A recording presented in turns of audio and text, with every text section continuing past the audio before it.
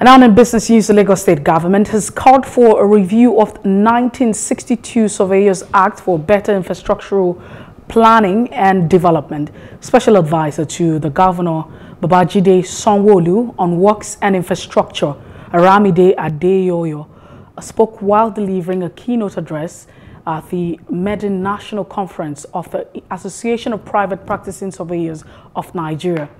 It was noted that surveyors are indispensable experts needed for accuracy in infrastructural planning and development across all sectors of the nation. The way the world is moving, I urge all of you in this professional body to rise up to the occasion, to make sure that as a state, as a center of excellence, we can indeed move the frontiers of this practice. I keep telling people the way we practiced engineering and all other allied professions, the world is moving beyond this. What exactly are we doing? What legacy are we giving to the next generation? What are we doing in that regard?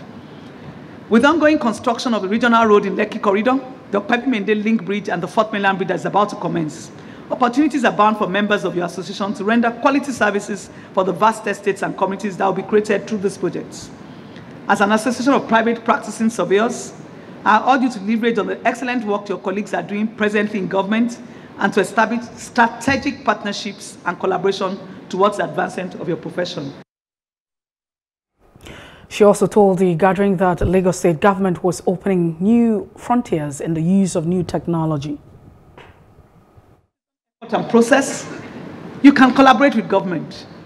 With approval processes, if private practice surveyors, when we get surveys that are not flown, you know, when you give approvals and you fly your surveys, and it's not the real survey, and we submit it for approvals. So it makes right-of-way acquisition difficult, because even when gazettes are done with the real survey, and when you grant approvals, the same government grants approval on the basis of something that was falsely done, it compounds the problem. It makes growth, you stifle, what we do is we end up stifling growth. We do not know that inadvertently we are inhibiting our own growth ourselves.